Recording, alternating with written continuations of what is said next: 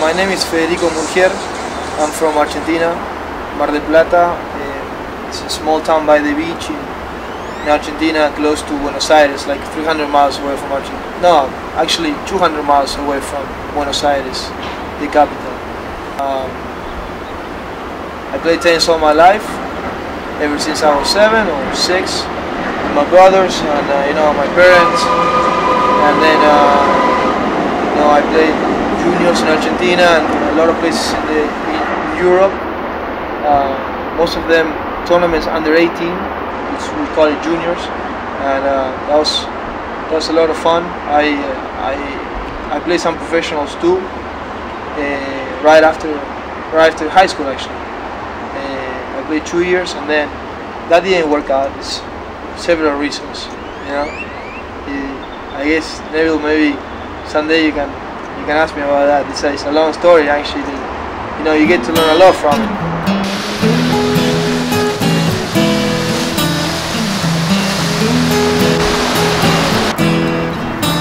When you're a kid, and you love your father, whatever he does, you feel like doing, right?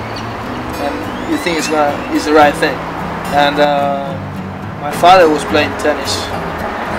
He's the one that introduced me to tennis, and it was never a doubt in my mind, ever since I started, that I would play other sport rather than tennis. I was not one of those kids that at the age of 13 had to decide, I either play soccer or I play tennis. It was tennis all the way. It was all the way. But you're kind of a beach boy as well, aren't you? Or True. Yeah, I grew up in a beach town, so the ocean is an important part of your life, and because the ocean, it has so many meanings in your life when you grow, up close to it. You don't feel right. You go and you watch the ocean and you see, and then I don't know. It's a great place to go out with your girlfriend. It's a great place to go out with your friends, your family. It's a lot of fun in the summer, with the waves, and you can surf, and you can do different things. So yeah, I think since I grew up in Mar del Plata, I'm kind of a beach boy.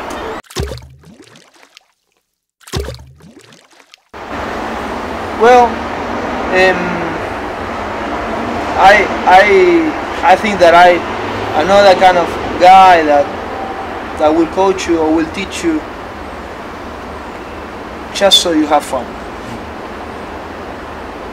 It's about having fun, but it's about learning. What I think is that in order to learn, you have to bring 100% of you every day. Even, it's like me. I get a job. If I want to get better at it, I'm not gonna get better at it just by having fun. So I like to see a lot of effort from my students, and that's why I think I'm a little tough when I teach, but that's probably the way I learn.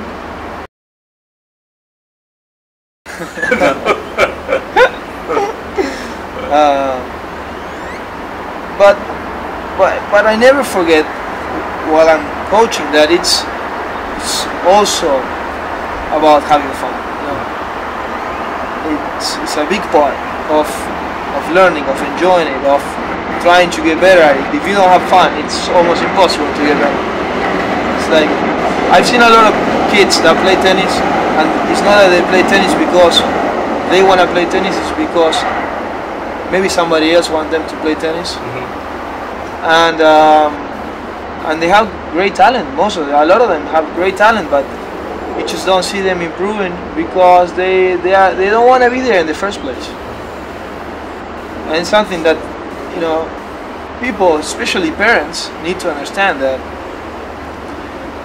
it's always good to push your son, your daughter. It's always good to push, but you gotta know your limits.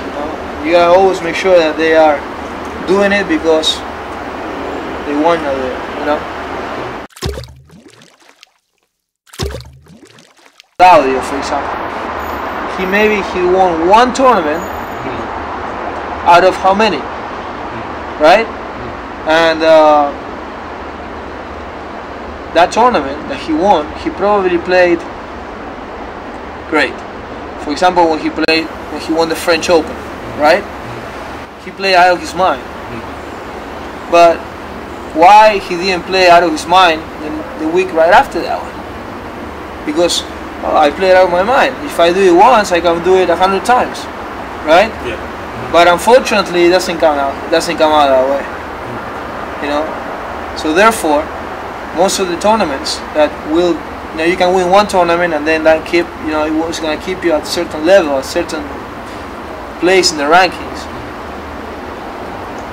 But then it's all the other tournaments that have to add up. If the other tournaments don't add up, and you know, adding that to the fact that you may play bad when you've been playing unbelievable, you know, that requires a lot of mental toughness, you know.